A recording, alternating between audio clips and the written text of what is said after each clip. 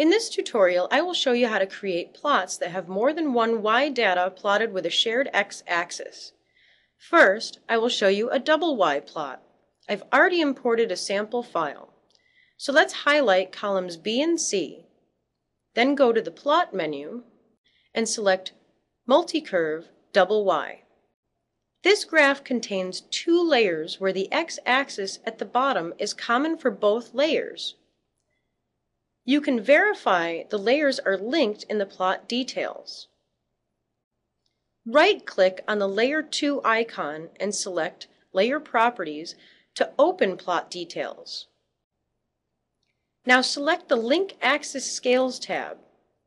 Here, you can see that the x-axis in Layer 2 is linked to Layer 1. The y-axis is not. You can see that the Y scales are independent from each other so that the quantities with different magnitudes can be represented in the graph with overlapping layers and a common x-axis.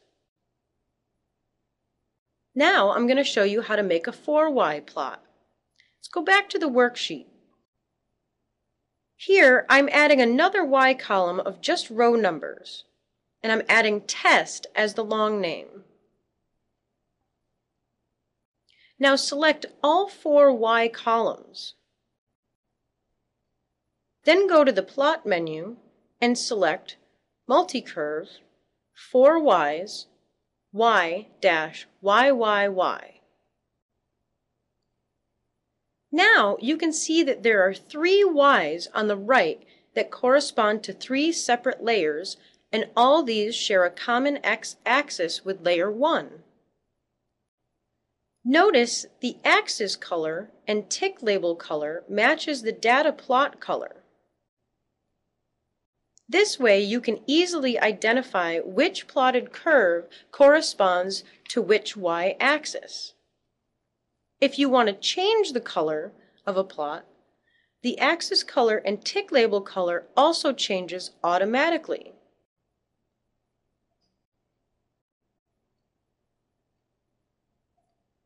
The reason the color changes in the axis when you change the plot color is due to a setting in the axis dialog. Double-click on the y-axis to open the dialog. Click on the Tick Labels tab and see that the color control is set to auto. This is the same under the Title and Format tab. This is what controls the color change in the axis and tick labels when the plot color is changed. Notice that the y-axes are offset so they do not overlap. By selecting each y-axis, you can clearly see which y-axis goes with which layer. Layer 4, Layer 3, Layer 2, and Layer 1. The legend also shows the same color scheme and uses the long name from the worksheet. There are other options for creating multi-Y plots. By choosing Multicurve 4Ys YY-YY, there are two y-axes on either side. These are built-in templates for quick and easy plotting. You can modify them and save your own customized template. This concludes this tutorial. Thank you for watching.